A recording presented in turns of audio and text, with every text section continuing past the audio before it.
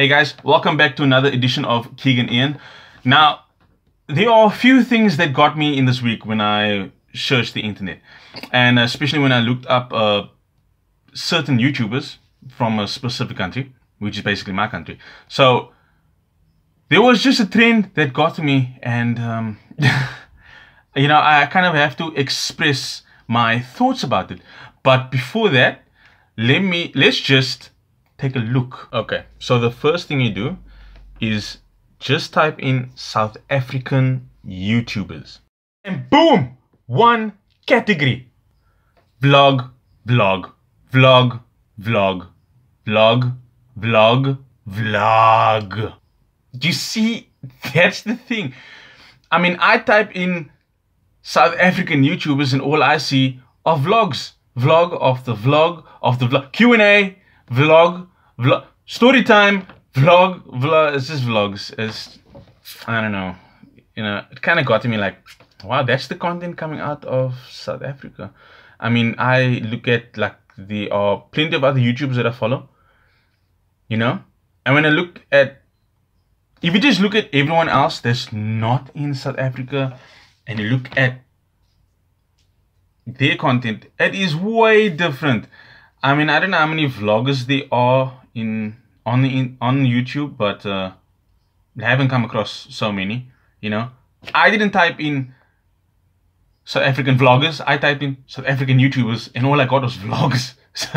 So look, I'm just saying, but that's what's coming out of South Africa, and I have to be honest, I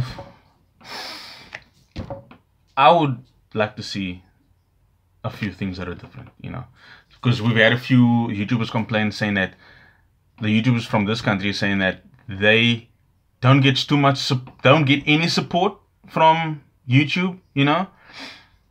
So I don't know what. Look, I just started, so I don't know. I can't answer that, but that's what that YouTuber has said. Other than that, we have in South Africa the FPB, the Film Publications Board, and they have brought out a law. The president has signed the law that all content on any platform coming from that's in South Africa needs to be screened, and the FPB needs to give permission of whether that content can be uploaded. Now that is something troubling, because there are charges on, like, if we don't follow those rules, you know. Like, I don't even know even about doing this vid. I'm not even sure about that. But the one thing is that if you get red flagged, there are chances that you will face a hefty fine, face a sentence, and on top of that, if it's a fine, if it's a sentence, one of the two, or you get both. So that's what we face here. So there are a few, but it's all like to protect the kids, you know, the online protection of kids, you know, because they want to stop revenge porn. Someone send me revenge porn so I know what it is. No, don't send me revenge porn, please. What's the other one? It's revenge porn, it's citing violence. It's basically, it's everything that they do not agree with, you know.